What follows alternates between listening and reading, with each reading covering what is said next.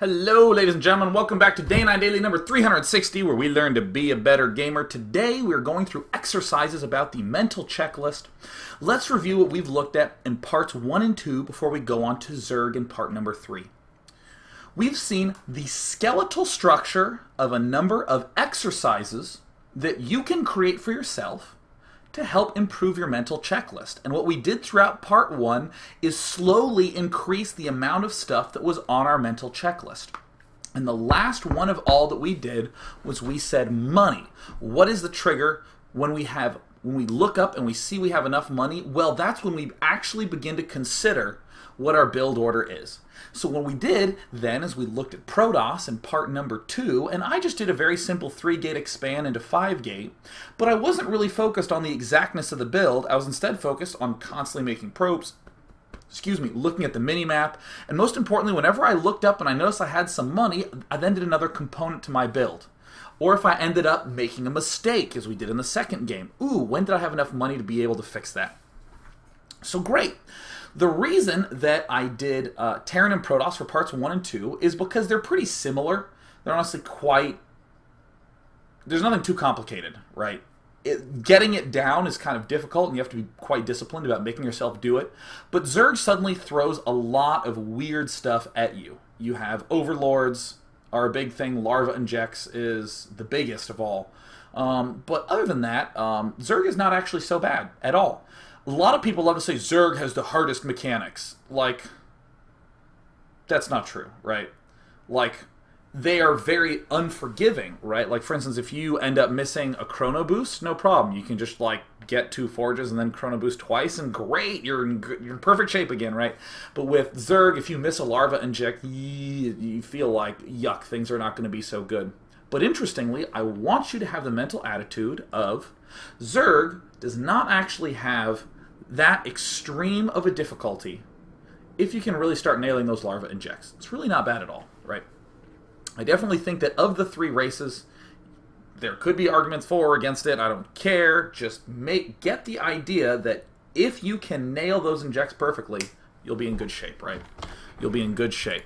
And yes, I see all the dissenters. Oh, it's terrible. You have to inject all the time. Macroing is easy as hell as Zerg. You have all your hatches to 0, and you just SZ, and bam, or all your units slam out. There are things that are definitely easier for Zergs, and things that are definitely harder for Zergs. We don't worry about the sort of, well, is it better, is it worse? That's like that's like 2 married people being like, I think my wife might be better than your wife. It's like, who cares? Just be happy with your own wives. Right. All right, here we go. Let's pop into the game. Let me first just note right off the bat, I'm ignoring him. Screw him. Go in the corner, dick. Right? We don't want to worry about that. Similar to what we did in part 1. In part 1, we first just worked on SCVs. And then after we did that, we worked on just building SCVs and just building Marines. And then we did building SCVs, building Marines, and then moving the Marines. This Overlord is going to be like one of those things. We're going to integrate him in a little bit. In a little bit, we'll end up integrating him in. But let's go ahead and just keep making ourselves some drones. I'm going to go ahead and build a pool right away. And then we're actually going to be able to go to work. So here we go. Come on. Alright, cool. Now, interestingly, you'll rarely ever actually be looking directly at the production timeline. Get in the corner. You'll rarely actually ever be looking at the production timeline of your drones. Right? Kind of like when we were Protoss, we would hit 4, and we'd look down here, and we would see the progress bar. But you don't have that for Zerg, so I want you to just hit 5 SD. 5 SD. There's nothing wrong with just hitting 5 SD like this. Sure, we can go to our Overlord at 1, 5 SD, 5 SD, 5 SD, and oh look, a drone came out. Idra actually just holds down SD a lot of times. So, let's go ahead and expand. Oopsie daisies, no, excuse me, we haven't even built a pool yet. Whoa, did I Did my brain shut down there? So I did something that might seem a little bit excessive. I hotkeyed my spawning pool, right? Here is the level 0 exercise I want you to do. Hotkey your spawning pool. You will never ever actually need to hit this spawning pool more than twice, but you will want to definitely be doing some checkups, right? 4, 5, see, you just want to be checking up on that pool. Notice how I'm not really using my mouse, but I'm checking down here a lot. You're hearing me click a lot. A lot of those button noises are SD. I have not yet ever talked about looking at my Overlord supply. That is totally fine. That is not a problem. We are not going to talk about it in this particular instance yet. I'm going to talk about that in a little bit, but I want you to be able to do something like you check the progress meter of your spawning pool, and right when it finishes, you can hit Q right away on your hatchery and get that queen building right off the bat. Let's go ahead and let's build some hatches around the map because we are going to need these little hatches up. Now, if you're a Zerg player and you are right now already on part 3 and you haven't watched part 1 and 2, go back and do that. Go back and watch parts 1 and 2. Because there are exercises that you can do for Zerg just from looking at those. So for instance, I can have an army of units like my scouting drone. I'm going to send a pair of scouting drones out. I'm going to send them out, right? I'm going to be moving here and I'm going to be trying to constantly build workers in this process. Alright, I'm going to be scouting over here and I'm going to... Actually, I'll just send the drones to go mine over here now that I have an army. You can still do really simple things from part 1 with Zerg, like constantly moving in a circle while we're doing 5 SD. Just trying to build those drones. 5 SD, 5 SD, 5 SD, 5 SD. Looking at the mini-map, realizing that I have some hatches here. 5 SD, 5 SD. 6, 6, oops, checking here, 7, 5 SD.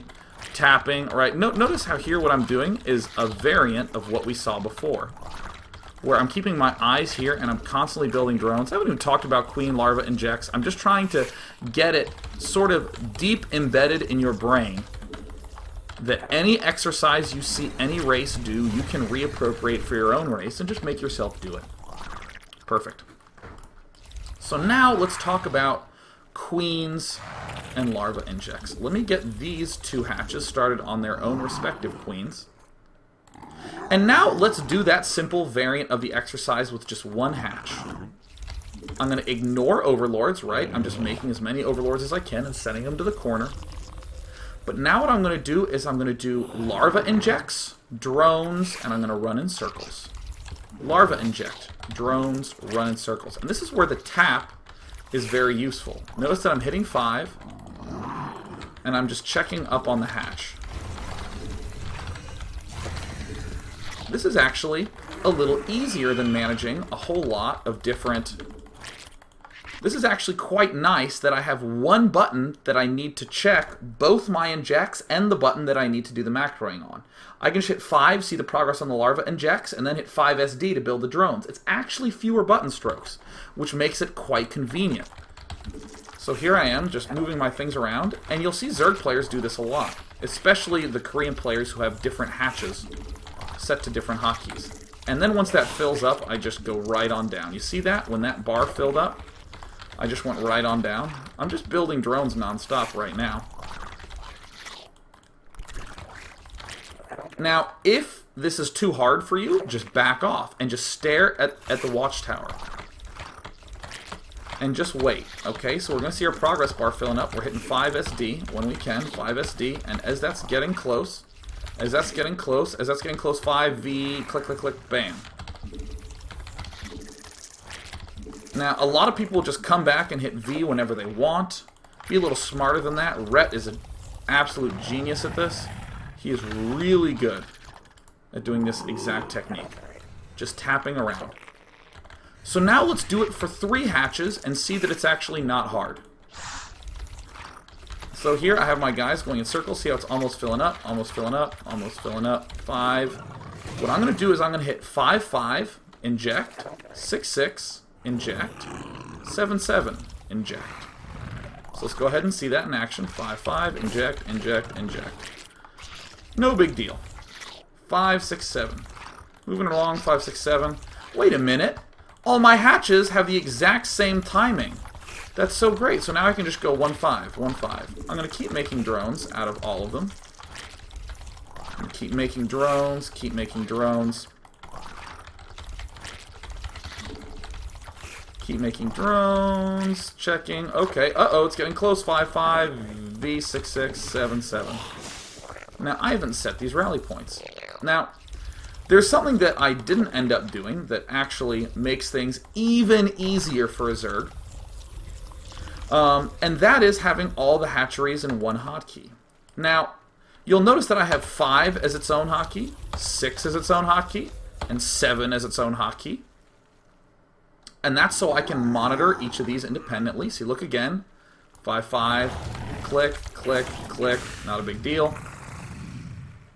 But I don't actually want to do something like erase 6 and 7. What many top Korean Zergs do is they have 0 as all their hatches when they really need to do something. And they'll do 5, 6, 7 to check on these injects, and then just go 0 SD when they want to make drones. Oh, cool, I just made 24 drones. Alright, so I'm just hitting 1, 5, 1, 5, 1, 5, and... Yep, not a big deal. 5, 6, 7, just to make sure I didn't whiff any injects. Oopsie daisies, I didn't set a rally point for you. So easy, alright. Zerg macro is not actually that bad to do as long as you're just tapping 1, 5. Right? If you just have a dedicated hatchery for those injects. Super easy peasy. Now, I'm going to do a completely different hatchery setup that I know a lot of people do, where they have all these queens hotkeyed to 4. Or, no, excuse me. They have all the hatches hotkeyed to 4. And then they have this queen is 5, this queen is 6, this queen is 7. And remember before, when we had the barracks, how did we check the timing for when our guy would be done? We would just hit 4 and click, right? So let me just show you, like 5, 5, V, click, 6, 6, V, click, 7, 7, V, click. See, I had all my queens as different hotkeys. And then, look at how I'm going to do the tap to check. 3, click. Oopsie daisies. 4, click. 4, click. I know this is a very popular technique. That's fine. Just click on one. Hell, it's not a big deal. Oh, look, I'm almost there. Uh-oh, and... Did I hit all of them? Oopsie daisies, I missed this one. Oopsie daisies. Yeah, not that big of an issue. So I'm going to go ahead and just say, for whatever queen inject technique you do, stick with it. You don't have to necessarily do my 5, 6, 7 sort of thing. And that's totally okay. Now let's do some creep spreading with this queen. Not too much, I still want enough for injects. How much energy do you have? Oh, okay, you have enough for 2. Good. Let's send it on back. And now let's begin doing a mental checklist again for Zerg, right? We've done some of the ultra basic stuff for Terran. Let's just reappropriate that for Zerg. Again, injecting larvae, building units nonstop, and let's also so moving around, injecting larvae nonstop, building units nonstop, and now we're also going to introduce creep spread. Now, creep spread, you might think to yourself, is another thing on the checklist. Ugh! Zerg has extra things on their checklist. No! Creep spread is exactly the minimap, right? That is what you use the minimap for. Check the minimap. Is our creep spread doing okay? Okay, good. Now you can do that. Now, what you can do is be ultra super meticulous and like hotkey your creep tumors and check that shit all the time.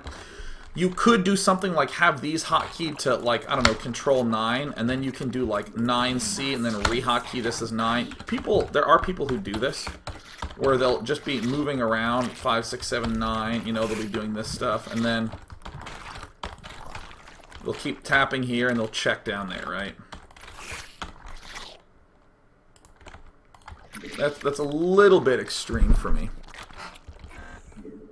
That might be a little bit over the top. If you want to, that's okay to do. But let's do it a little bit more typically. I'm just gonna go start my larva injects 5-5, V5-5, 5-7-7. Okay, cool. So now I'm doing the tap. I'm gonna check my mini map.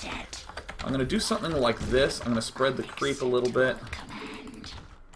I ended up whiffing that, but that's fine. Alright. Let's go ahead and build some units. Let's rally them there. 5-6-7, 5-6-7. Oopsie daisies, I need to build some overlords. 5-6-7. Looking at the mini-map, just checking up on those creep tumors. Not actually that difficult to check on it and just be like, yep, this hasn't really spread very far. Now I want you to just try to creep spread a little bit more. 5-6-7, 5-6-7, 5-6-7. Alright, good. Looking good.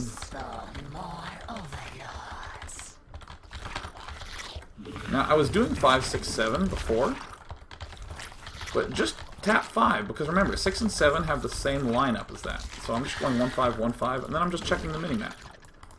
Just checking the minimap. So let's introduce some variety into this. I'm going to have these Zerglings just absolutely kill themselves. So that way I can free up some supply. It's such a terrible problem with supply these days. I'm sure they'll help sort it out. Alright, cool. Actually, I know a way easier way to do this. I'm going to morph them all into Banelings and then have them suicide themselves. Yeah, that's a great way to replenish supply. Alright. Now, for any of you Zerg users who are trying to follow along with me in exercises, I want you to send some Zerglings to the center. Let's create another exercise. Create another one, and oh yeah, they're all still trying to kill that one. It's okay. You'll all be Banelings soon.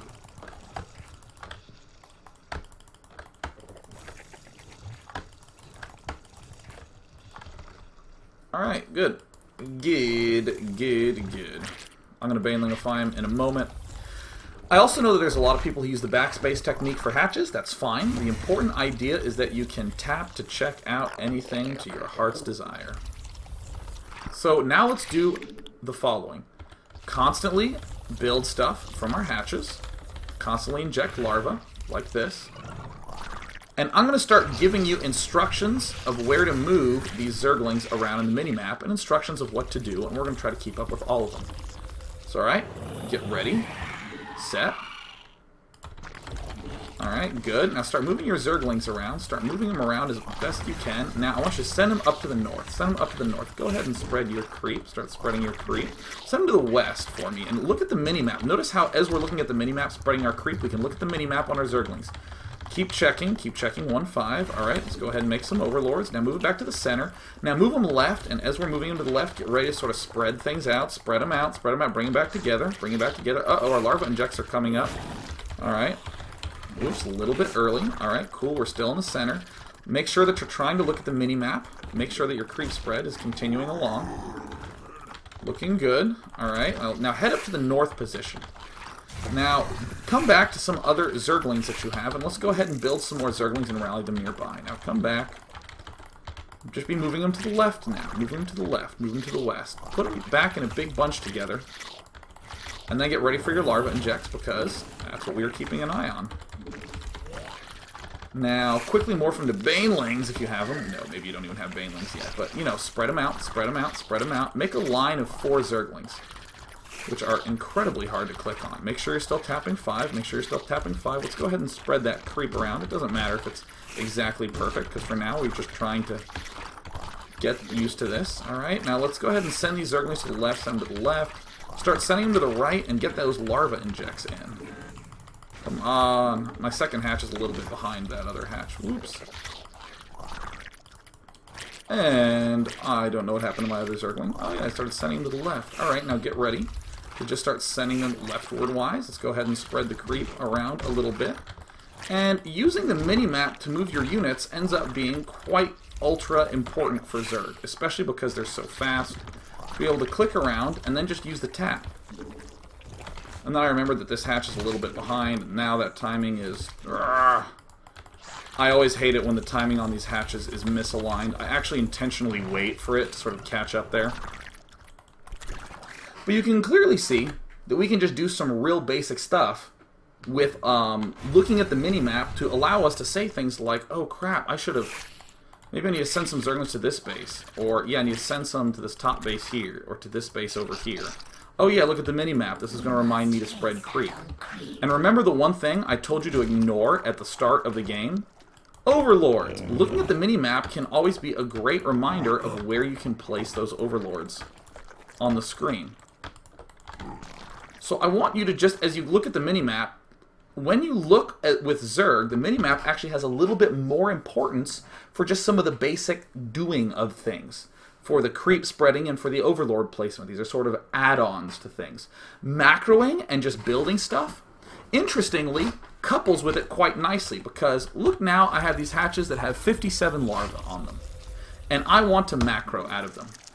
I want to build Zerglings, so I'm going to hit 0SZ. While I'm building these Zerglings and just holding down Z, I looked down here. 0SV. And so while that was all going on, now I actually had the mental time to look down at the minimap. Every Zerg player must absolutely look at the minimap when he is macroing. Every single Zerg player must absolutely look at the minimap when he is building units. And that will be the big trigger for the creep and the overlords. Like, period. That's the hugely important thing. Because the funny thing is that, I played Zerg in Brood War, so when I played StarCraft 2, that was actually my training, right? I have to look at the minimap when I do that, because in Brood War, you didn't have multiple building selections, so you had to do 5SZ, 6SZ, 7SZ, 8SZ, 9SZ, 0SZ, and while I'm doing that motion, what the hell else did I have to do but look at the minimap? Oh, what can I do with this? Well, I can just reposition overlords all over the place. Oh, that is so kick-ass. Nice. In this game, you have just the SZ, and depending on the repeat rate of your keyboard, it might fill up slower or faster. But what we have just done in today's daily, which is now officially done, is we have looked at the basically not builds, right? And we started practicing little segments of this idea of how do we start expanding our checklist and working on one thing at a time. We didn't even actually really work on supply depots explicitly, but we created this whole structure that allows us to flesh out things over time. Overlords, how do we work on these? Well, after you are really good at your larva injects and really good at spreading your creep and really good at looking at the mini-map, well, hell, just start putting overlords in is another thing to do. Sheth, I actually think does a good job of this. That, like, I heard him say something like, yeah, I'm not really working on creep spread right now. I'm just trying to get some of these early mechanics out. I mean, I try to do it when I remember it, but once I get good at the build, then I'll really work on creep spread. It's great. Perfect. You know exactly what you're looking at. Oh, yeah, people are telling me to kill all the Banelings. Yeah, let's go ahead and build Banelings. And by the way, while you're holding E to build Banelings, be looking at the mini-map, right? Straightforward stuff. So let's go ahead and just take one or two questions. I actually have to go. I've been doing a terrible job of keeping my dailies short lately. They're supposed to be like 50 minutes. That's like the ideal timeline, because I go live at 7:05 and I'm done by 8. But now it's like 8:31. So let's go ahead and take those questions. Yeah. Take the questions. Take the questions. Taking questions. So, Indoctrinator. Man, that is a butchered spelling. Day 9, wouldn't it be easier, instead of having to click on your hatcheries to see when they're done, you just look at how much energy your queens have? That's another completely, totally reasonable, accurate way to do it. The idea is to integrate it into the mental checklist. The one slight concern I have about checking out queen energy is that if for some reason you had a mental blip and you were like, oh crap, I missed my larva inject. And now your queen has 35 energy instead of 25. It's a little harder to be watching and be like, okay, oh crap, I forgot my inject. Inject. Now how much health or how much energy do you have? Or I have to wait till 40 3 energy until it's done. It's that sort of thing that can be a little bit problematic. But again, that's absolutely totally fine. It's not a big deal. Let's see here. Let's see here. Bum, bum, bum, bum. People are asking me things about strategy. This was like a purely mechanics one. What do I think about the balance? Come on, man. Come on. Ask about this. Wah! Legendary ZZ says, Dear Day, awesome. It's me. What do you think about using location hotkeys instead of hotkeying hatcheries? I guess it's okay, but I still think it's more efficient to have your hatcheries hotkeyed in some regard. Everyone should use location hotkeys, though. I think that is super important. That is ultra essential. So let's just do 2 more ninja questions. Can you blow up those banelings really fast? Yeah, let's go ahead and do it. Yeah. Alright. That was fun.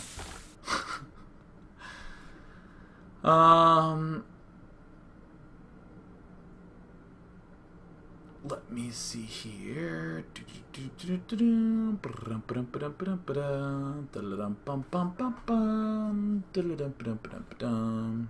Yeah, a lot of Protosses and a lot of Zergs are asking about using abilities through the minimap, like Queen Inject with the minimap, using Chrono Boost with the minimap. It's absolutely fine.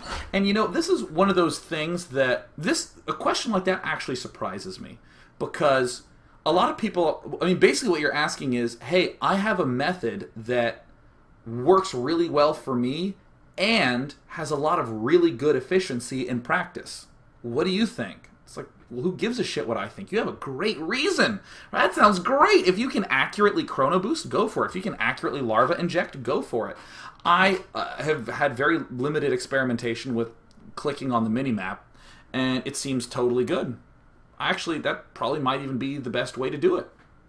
But for this example, just went with the more explicit, this is what I do right now, and see how this tapping, oopsie daisies, this tapping to click on the hatch allows me to be able to do something like check in, do these kinds of check-ins. And if you did something like had your queen selected like this and just go V-click, I mean, it can be a little bit obnoxious because you actually have to click like on the hatchery. But you know, I personally prefer my way. Personally prefer it, but you know what? If you have something that you really like, go for it. Totally freaking go for it. And that's actually an important lesson throughout all this. I don't think I explicitly mentioned that at the start.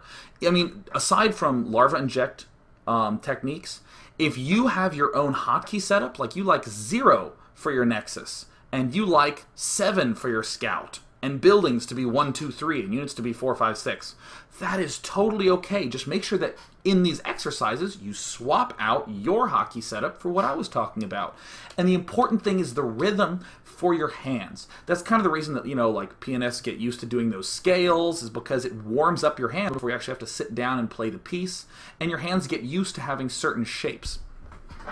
I know my piano teacher may have not talked as much about the shapes, but that's actually how it really felt. Is that if I got used to the way that these sort of chords would end up going, I'd be like, oh, well, okay, in this song, yeah, my hand is not scared of that. And what you want is your hands to not really be scared of what you end up thinking. This is the last time I'm actually going to say this. I'm actually going to go after this. Let me see here. Nom Goose says the greatest question, I think, that I've heard all night. Dear Day 9, after doing these exercises, when is a good time to take my game to the ladder? Whenever you feel comfortable and kind of want to go for it, right? So, well, let me not say go for it. Make sure you're just kind of regularly making yourself step into the ladder. Yeah, I guess when you feel comfortable. Let me more so explain what I think a person should do rather than try to do a description. What is great to do is to try to do these warm-up drills, and if you're getting bored, play a game and have some invigoration. If you're feeling scared to ladder and you're trying to cling to these drills, I would say ignore the fear and just go ahead and ladder. But these drills can only help. And when you do step into ladder, you will blow it, right? I guarantee when you have it down pat, 100% perfect, you'll step into ladder and you'll drop to like 70%. You're like, damn it. But you'll still be far better than you were before. Alternate. And again, make sure that that's clearly what you're working on. And there will be a point where you can just say to yourself, I don't even need to do independent exercises. I just need to step into the game and I can practice what I need to practice on the fly. So now that I have had a 31-minute part 3, I'm going to go. Tomorrow's daily is going to be at 10 a.m. Pacific. It's a Euro daily tomorrow because I am booked in the evening times. So I hope to see you at 10 a.m. bright and early. Yeah. It'll probably be rebroadcast at 7. I'll try to work something out. But at the very least, it will be live at 10 a.m. Bye, guys. Love ya.